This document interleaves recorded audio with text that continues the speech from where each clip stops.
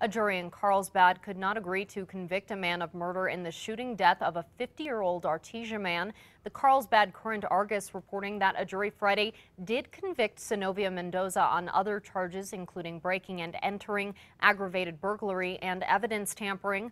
Prosecutors said Mendoza and two other men posed as cops when they kicked open the door of Tim Wallace's home looking for drugs before shooting Wallace in the head.